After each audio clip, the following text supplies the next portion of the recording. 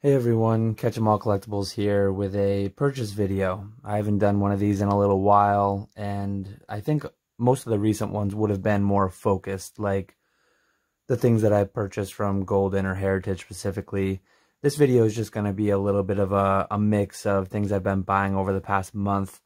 The backdrop is very relevant. I mentioned in my couple opening videos that I was going to buy certain cards from celebrations if they got too cheap. This is just one of those right now. I haven't really targeted any others yet, but I started buying this at $7 a piece. Worried that it might not get down to my $5 a piece target, and I've picked up some copies as low as slightly under $3 a piece, buying them in semi-bulk. Beautiful card, Gold Star, Greninja, top 10, I think, popularity Pokemon, going off of some recent surveys. So you really can't go wrong there. This card I actually picked up from, a lot of people might know, Dave Person. He's got a YouTube channel. He's got one of the probably the biggest, most comprehensive, like, English collections in all of the hobby. He's got all the World Championship half art and full art Pikachus. Really an amazing collection. If you want to go check it out on his channel, he actually posted a video where he showed every full art Pikachu and half art Pikachu all in one, so that was cool. Some other promos. This is just a few of them, but I think I'm super late. Probably will be the theme with certain things in this video. Late to the party with certain things, but that's kind of how I like to be. I like to let things kind of settle out. I finally picked up my first EV Heroes after all this time. So I had heard a long time ago that there was going to be a reprint. I think that was supposed to be in July. It ended up being more recent, later than that, semi-recently. I don't even know exactly when it landed, but my target had always been $100 a box. I was able to pick up multiple cases at sub $100 a box direct from Japan, so I went for it. I don't know if I'll open any. Probably just have it sealed because it's a beautiful box. It's got all the evolutions. Not much else to say there. I really do wish I had the hookup to get that at distributor pricing. I mean, paying $100 is definitely a fairly risky thing, kind of paying full market price. But obviously it's a lot better than having bought at 100 and I don't even know what they peaked at, in the mid-high hundreds, I believe. So another, I guess, kind of an oddball thing. The next couple of things I have to show you are kind of oddball. I saw a lot of people talking about this. I don't really watch animes at all. My Hero Academia is supposedly a fairly popular one, and I heard about this on I forget when I first heard about it. I think I heard somebody bring it up on that show I was on Swami's channel, and then I saw a couple other people mention it, maybe on here, E4 or Discord somewhere, Instagram. Apparently, first edition just dropped relatively recently, a couple weeks ago. I picked this up, a couple cases worth, just complete throwing money at something. Really uneducated on it, kind of like the worst way to throw money around and invest in something, just with how crazy everything's been recently. It's a complete gamble. $100 a box. I've seen that they're available at 85 or so, so they're already, I guess I'm down 15% from where I bought in. But my thinking is, yeah, money's just been flying all over the place. Kind of a weird thing, but throw a little money at different speculative things, one of which I'm going to show you next, which I've talked about and opened on the channel, but MetaZoo. Yeah, I mean, some of these new card games, really crazy what they're doing these days. So I kind of took a shot here. We'll see what happens. We'll see, kind of laying it out there. I can look like a fool 6 months to a year. I didn't go crazy with it. I think I forget, 12 or 18 boxes, maybe $1,500 to $2,000, somewhere in there. Yeah, it was probably 18 boxes because I think it was in the $1,500 to $2,000 range. These next promos, actually, oh yeah, there it is. I was going to say I had one more card I wanted to show. So I've had my eye on, I never got the whole Mothman hype. I didn't even know who Mothman was until MetaZoo became a thing, and apparently he's the Charizard of MetaZoo or whatever. But Kickstarter Hollow, Bigfoot, everyone knows Bigfoot. I think his recognition with Americans is probably as high as Pikachu. Worldwide, I don't know if he's as much of a thing, but I think he's pretty big. So to me, he seems like the chase card. So I went and got a Kickstarter Bigfoot for a few $100. I'll detail these ones a little bit more in depth in the MetaZoo video. And I mentioned I was going to do the MetaZoo video next. This video is going live Wednesday. I was going to do the MetaZoo video for Friday. But my Nightfall boxes are actually slightly delayed. So I'll probably be doing that one next week, potentially even after the podcast. So, but when I do it, I'll kind of detail more in depth what I paid for these cards. This one, it's Cryptid Nation, kind of like a promo. I didn't open a spell book. I actually didn't open any Kickstarter product. I bought the sealed boxes, but apparently 1,000 spell books were made. This is the promo that I believe only comes in the spell book, so this is a 1 of 1,000, kind of on par with the rarity of a Kickstarter Hollow, right around that 1,000 mark. So if MetaZoo stays relevant, becomes a thing long term, one thing that's kind of concerning to me is like how many 1 of 1,000 or less. There's the sample cards with 1 of 100 each. Which I've actually been trying to buy a couple different ones, but no luck yet. There's these various promos, 500 each, 100 each, 1,000 each, 2,000 each. So there's a lot of low print runs as far as if this really becomes a thing, but there's a lot of there's a lot of future positivity being built into these prices. So it is highly, highly speculative, just to put that all out there. And then this one I actually got, I did take the plunge and go for a Rudy promo. Kind of like the first edition, the first edition boxes, Cryptid Nation.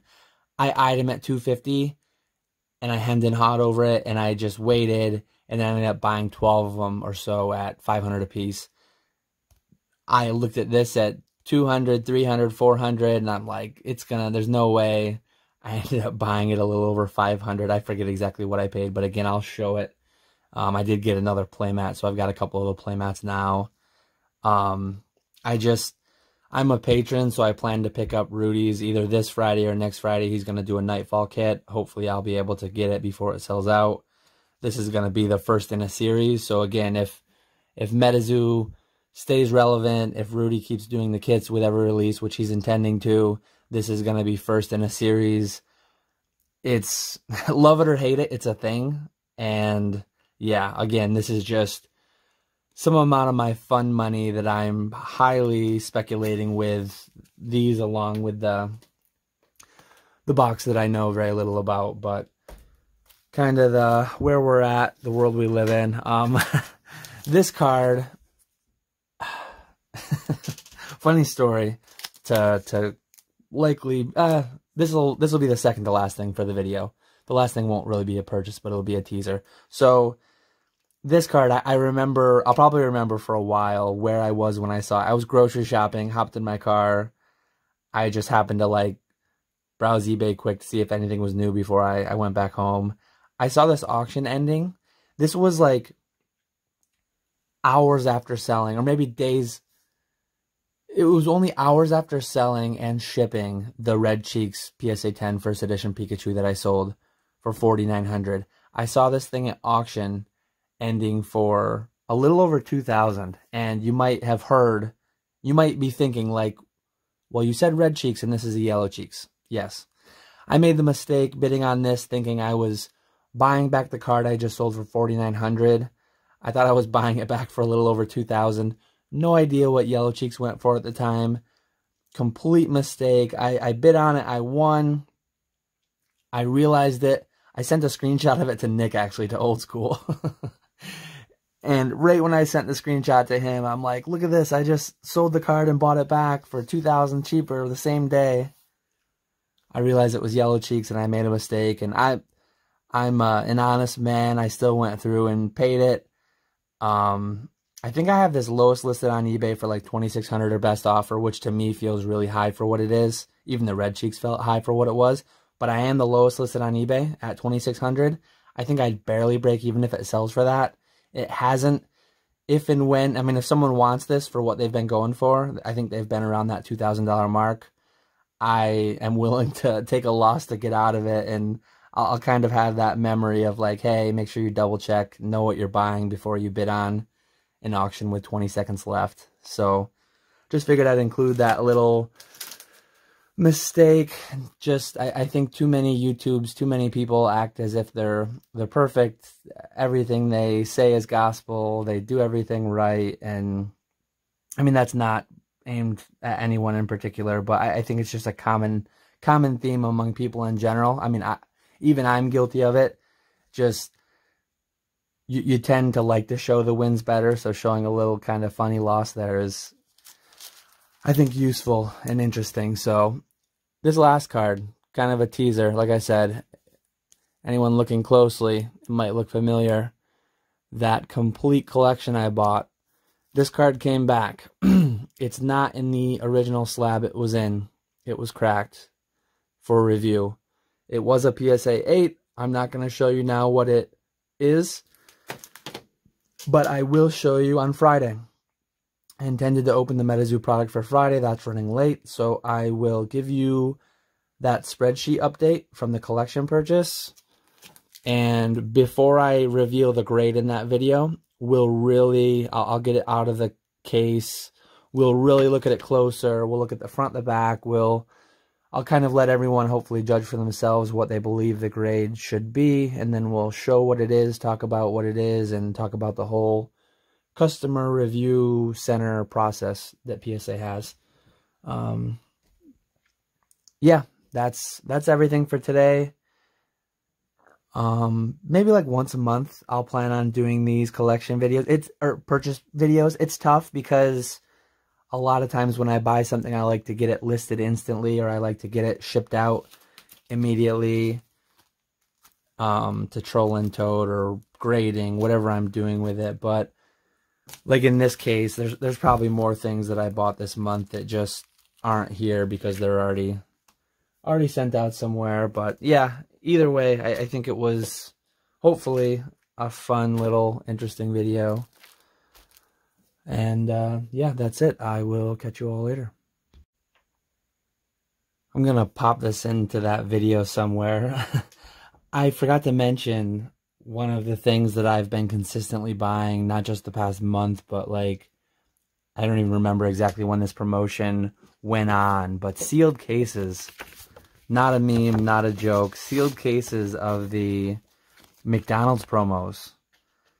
At the time, they were like big hype. People were going. I wasn't one of those guys buying out the McDonald's, keeping the kids from getting their stickers and their scenic backgrounds to put their stickers on and their packs of guaranteed hollow Pokemon cards. We might as well open one while I'm talking. But yeah, now that like the hype has died down and no one cares anymore. Wow, this card is kind of rough shape. I don't know if you can see it on the bottom there, but almost looks like hollow bleed, but it's like in a weird pattern because it's like damaged in some way. But yeah, now that the hype has kind of died down, I've been getting these cases, 150 sealed packs with all the stuff in it for as low as $300 a piece. So $2 a pack. My kid is 3. Well, I have 2 kids, 3 and 1. They love stickers. So this is Toy 2. Toy 2 comes with all these stickers. I've got stickers forever. Yeah. So that's like a nice little benefit, I guess. But I send a lot of these to Troll and Toad Evo. I think they sell for $6 or $7 a piece, sealed. And then a lot of the cards, oh, I'm off screen. A lot of the non-hollows, especially the mid and later ones, 50 cents or less a piece, so not much going on there. I think the cheapest hollows sell for $2 or $3. So the cheapest hollows pay for the pack. Pikachu's still doing 20 to 40 bucks somewhere in there. Charmander, Bulbasaur, Squirtle, $5 to $15 depending on the day. And like decent volume too. I haven't opened any of these in a while, but like I'm almost sold out of the singles that I have from opening a bunch of cases before. Yeah, kind of a silly little thing that no one's really talking about. It's not going to make you rich, but as far as if you want just cheap inventory that sells, it's there. Yeah, I just wanted to come back in and talk about it because I don't know how. I've got a few cases sitting right next to me, and I had just one of these pulled out for talking about in the video, but I figured I pulled all my Greninjas because I was recording the next video. I figured I'd pull out a bunch of these for the backdrop because, yeah, that's kind of another thing I'm doing the same Greninja thing with whenever I see them pop up for the right price. So that is all for real this time. I will catch you all later.